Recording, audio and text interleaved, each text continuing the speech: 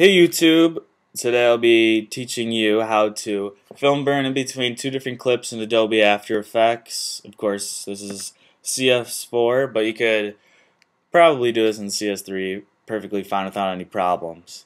But before we start, I'll just show you exactly what the effect is and what it should look like.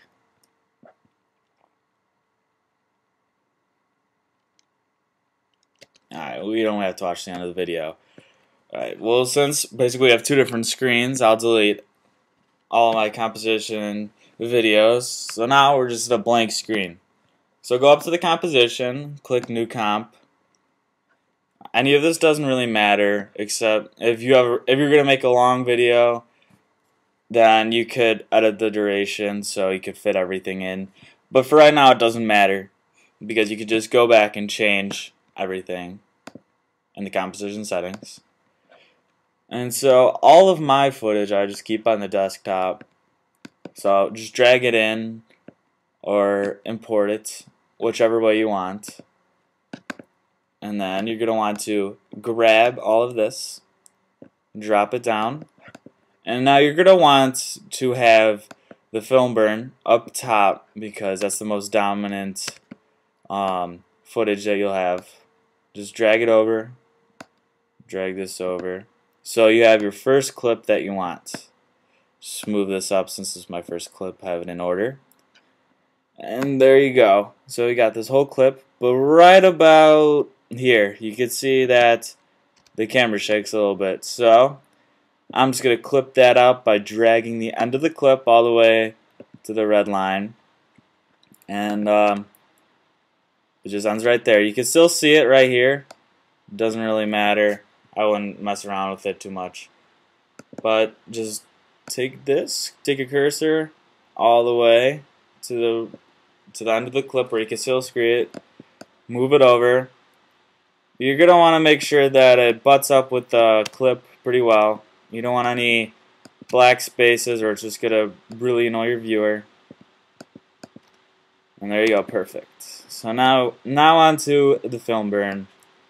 And this film burn, which I'll leave a link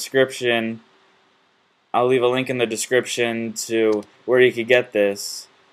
But for us, we're just going to use the film burn right about here, because all this black isn't really necessary.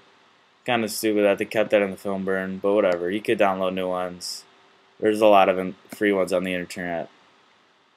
You're going to drag it in the middle. You don't want to keep it in the middle, pretty much in the middle, really like right there. If you're off a little bit, doesn't really matter.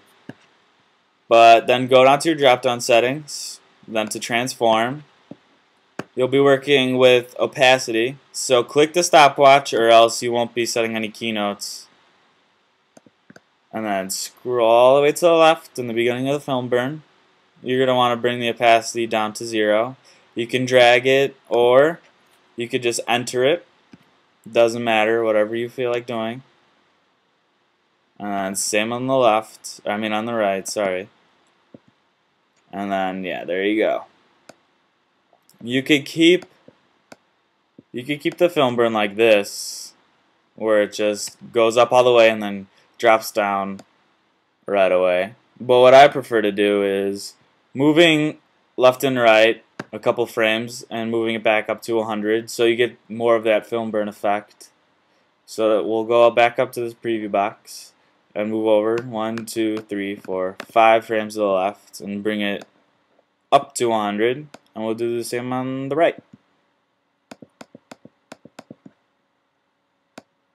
And there you go. So you can mess around whatever you want. It's all about how you feel and what you think it should look like. Just messing around with it is the key part of learning how to work with Adobe After Effects. So there you go. You got your basic film burn. You can preview it as much as you want. If you want to hear it with sound, go up to Composition, then RAM Preview in the preview section. It will load up the whole video so it's previewed and the screen, and then it'll pop up as a screen with sound. And there you go. Alright, so you'll notice that there's this black section right now, and if you were to render it right now, it would render with the black. So what you want to do is go all the way to the right as much as you can without getting into the black section, and then you're going to click this right now, the current time.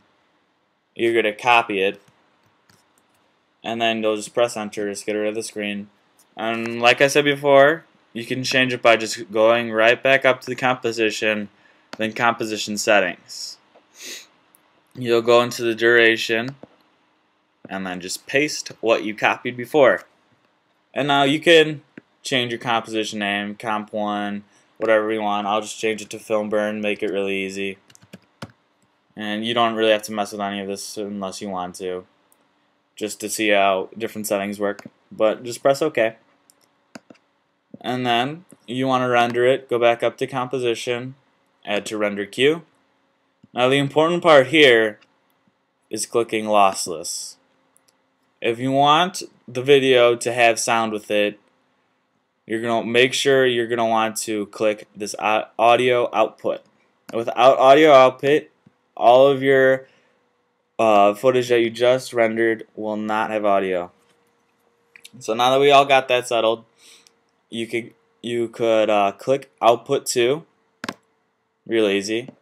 You could once again change what you want to save your movie as to be, or to where you want to save it. I usually just save it to my desktop, easiest way to manage it and find it. So we'll just leave all of this the same, and then press save, and then render. Now the longer the clip you have, the more frames you're going to have, which means the longer it's going to take to render, but usually it doesn't take too long. Like right now we're halfway there. It's probably just going to take around 24 seconds.